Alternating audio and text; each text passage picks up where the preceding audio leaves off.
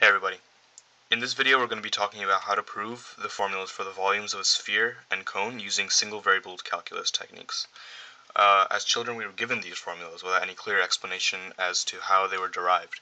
And since they are derived using calculus, we couldn't have been given an explanation back then. So now we're going to look at what we can do to try to prove these formulas. So, starting with our sphere, we're going to start with a technique taught in Calculus 2 called the cylindrical shells technique. The idea is that we're going to rotate a semicircle. Let's call this the right hand of a semicircle. We all know the formula of a circle is given by x squared plus y squared equals r squared. And yes, the circle is centered at the origin to make things simpler for us, where r is going to be the radius of this semicircle. Now, we're going to have to rotate this circle around about the y-axis so that we're going to get a full sphere.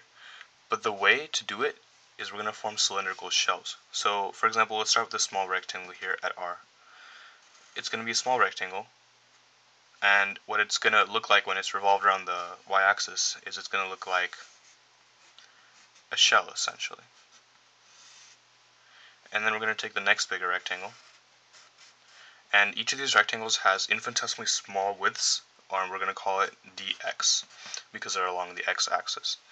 And the next one will have a bigger height, a smaller radius, so it's going to look something like this.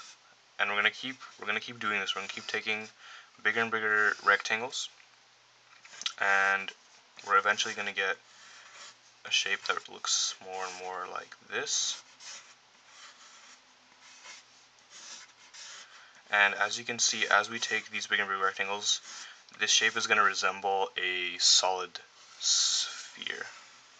And if we sum up all of these volumes of all these cylindrical shells, we're going to get the volume of the sphere. Now, how do we do this? So, if you take one of these shells, just pretend we take one of these rectangles, and we unravel it, it's going to look a little something like this. This size is, of course, exaggerated for you guys to see, but this is essentially if we take one of these cylindrical shells, and these shells do have a width. They have an infinitesimally small width called dx. So it's as if we took one of these shells and we sliced it open right here, and we just unfolded it and got this essentially block. Now, if you think about it, this is not a perfect rectangular prism, but because the width is so small, it approximates the rectangular prism very closely. So we have to think about this. What was the radius of this shell? It was some distance x, right? Because it's x away from the center right here, x. So the circumference of the shell was 2 pi x. What was the height? Well, the height was this height right here. Half of it is y, so this is 2y. And what is the thickness? It's the dx that we had here. So to find the volume of this, we just use length times width times height. So essentially it's 2 pi x, 2y, dx. And now we don't just want one of those. We want to sum them up. We want to sum all of those up as, and we want to use dx because we're integrating with respect to x here. We want to sum all of them up. I'm going to take this 2 pi right here and this 2 and combine them to a 4 pi and move them outside the integral so we can clean this up a little bit. And I'm going to leave the x in here, I'm going to leave the y in here. Okay? And essentially we're integrating these from when x is equal to 0 to when x is equal to r. And because this is the integral with respect to x, we can't leave any y's in here. We need to convert them. And how do we convert them? We're going to be using this formula that's right here. So y equals, it's going to be equal to radical r squared minus x squared. We're going to go ahead and put that in. So it's going to be x times the radical of r squared minus x squared dx. Now we need to use some u substitutions. So we're going to u equal r squared minus x squared.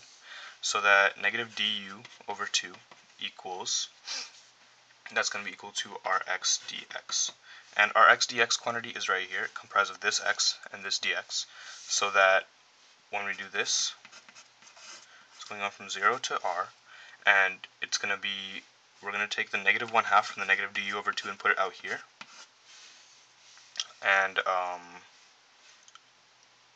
And then we're going to go ahead and do radical u du. And these limits, I should really change them at this point because they should be in respect to u. So when we put 0 into our formula for u right here, when we put 0 into x, we get r squared. And we put r into x, we get 0. And integrating this, we get 2/3 u to the 3 over 2, going from r squared to 0. So when we put 0 into here, it becomes 0. When we put r squared into here, it becomes negative 2/3 r cubed. So we get negative 2/3 r cubed out here. And don't forget this quantity out here, the constant, so that's negative 2 pi because it's 4 pi times negative 1/2. So it's negative 2 pi. A negative and a negative right here become a basically positive, and we get the formula, multiplying all this together right here, we get 4 pi over 3 r cubed, which we know as the volume of our sphere.